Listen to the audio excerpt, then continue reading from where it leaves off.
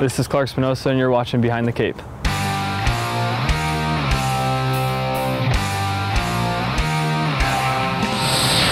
What's going on, Torero fans? I'm Ben Pearson, and welcome to the first edition of Behind the Cape featuring the men's tennis team. The squad's off to a fast start so far, with senior Clarke Spinosa winning the Harvard Chowderfest 2 weekends ago. And this past weekend, Uros Petronijevic went undefeated in singles on his way to winning the Napa Valley Classic wildcard shootout. It was a great weekend for me. Both me and Clarke played really well on this tournament.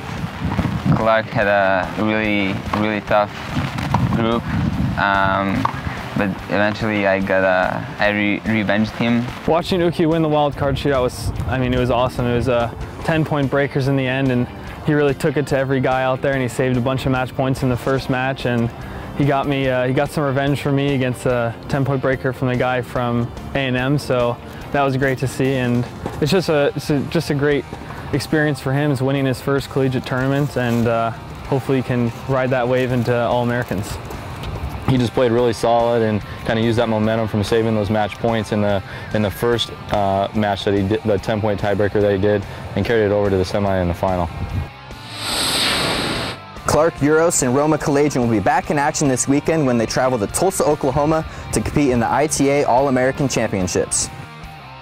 Me and Uki and the guys that have been traveling for 3 weeks in a row, we don't really have a social life right now. It's just basically catching up on school and dealing with Coach Masi out here on the tennis courts. Well, the last two tournaments we've come out of, and the guys have done really well. Clarke was the MVP of the Boston tournament, and then this last week Uros won this tournament up in Napa.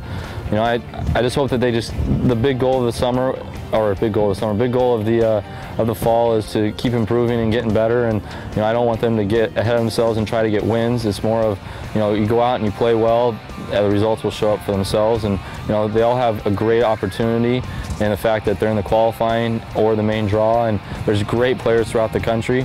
And so each one of them are going to get an opportunity to play against some guys that play high on their team and get good ranked wins to see if they can get a chance to get into the NCAA tournament later on in the spring.